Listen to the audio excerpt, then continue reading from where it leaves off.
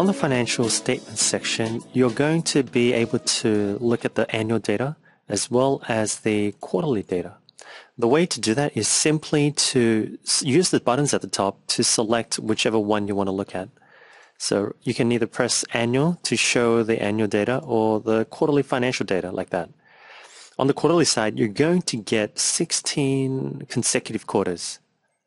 And then on the last column, you have the trailing 12 months, just to give you an idea of how it's doing.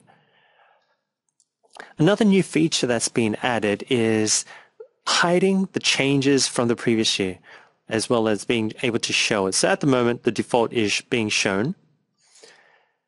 If you want to hide it because you don't want to, you want a cleaner format, you already have a sense of how it's doing year over year or quarterly over quarterly, then you can just press that and it will show you a much cleaner interface.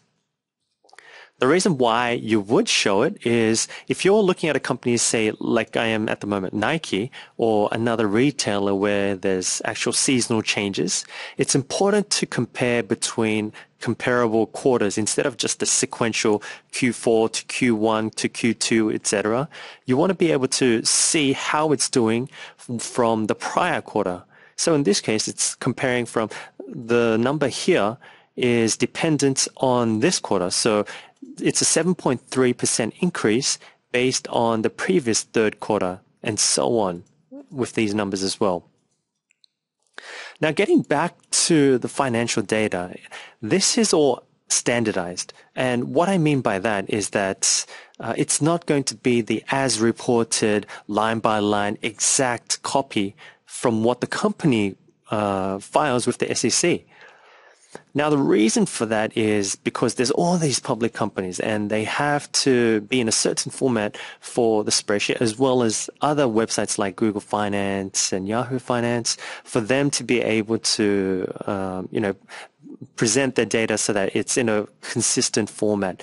Now, there's a downside and a plus side, but if there's any additional data that you want to look at, what you can do is, I've already unhidden it, but what you could do, let me just hide that first.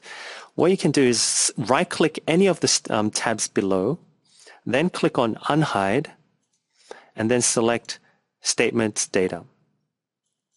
And this sheet is going to show you all the raw fundamental data, as well as additional line items that I have not included into the Statements section. Now, the reason for that is because some data is either something that I don't feel is necessary, or it's not, majority of the times it's either zero or insignificant to the whole valuation. So that's why I've left it out. But if you want to take a look, always feel free to unhide it and go in and fiddle around with it yourself. So that's it for the statements.